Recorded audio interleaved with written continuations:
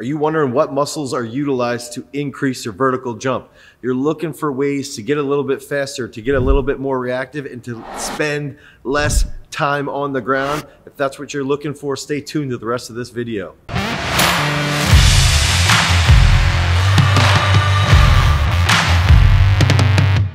What's up, everybody? I'm Dane from Garage Strength, and I want to dive deep into the topic of what muscle groups are used or what muscles are utilized to do a strong vertical jump.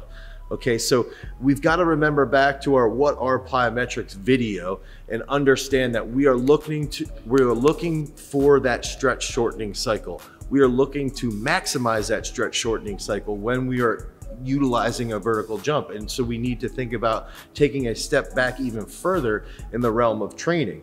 And we can dive deep into the research of Franz Bosch. We can dive deep into Roger Inoka. We can dive deep into Paavo Komi. And that's essentially what has rooted in where all of our data and all of our information that we've collected is all rooted in that research. And that's what's led to the development of the Vertical Jump Manifesto, is that now we can take that step back.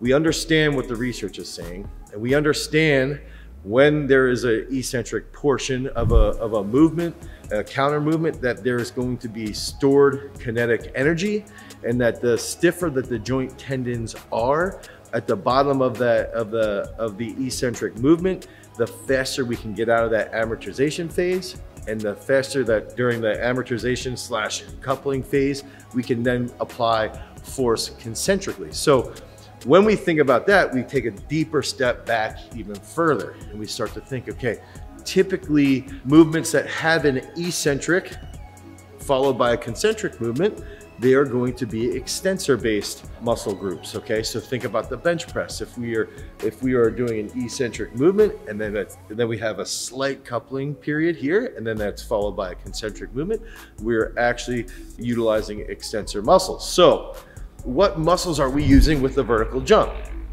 We know that when we are dropping into that counter movement and there's going to be a slight eccentric portion, that our quads are going to start to get loaded. Our knees are going to travel forward, and when our knees travel forward, we're going to have dorsiflexion on our ankle joint. So now when we have dorsiflexion on our ankle joint, we know that the Achilles is going to be lengthened and the gastroc is going to be lengthened as well. So the quads are going to be lengthened, and now we feel the hips start to come back. So when the hips are coming back and the knees are coming forward, we also know that our hamstrings and our glutes are going to be lengthened quite a bit.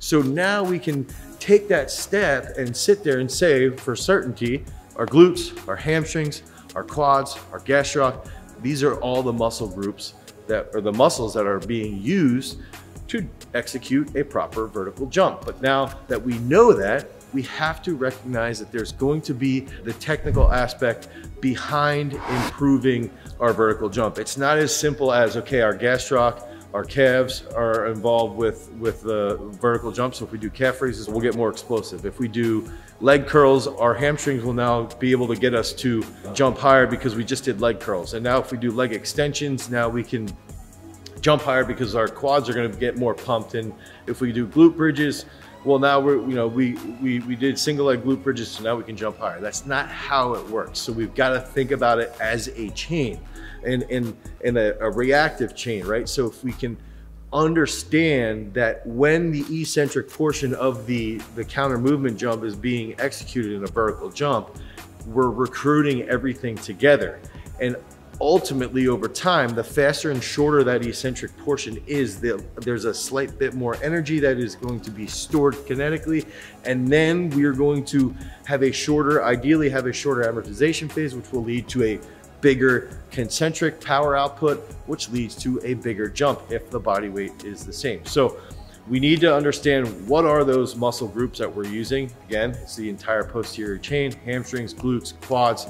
We're going to be utilizing our entire leg muscles, our leg extensors, and we have to constantly focus on increasing our eccentric capability, our eccentric strength, which will lead to more stiffness in our joints, stiffness in the sense that we will be able to absorb force faster, stiffness in our muscles, and that in turn will lead to a more technically executed vertical jump. So it's not as simple as understanding what are those muscles that are being used, but it also has to dive deep into how are those muscles being utilized and how are they being developed over time. And that's what we've done just for you guys at garagestrength.com. You can pick up the Vertical Jump Manifesto. It's a 12-week program where we've had multiple people with 40+ inch vertical jumps.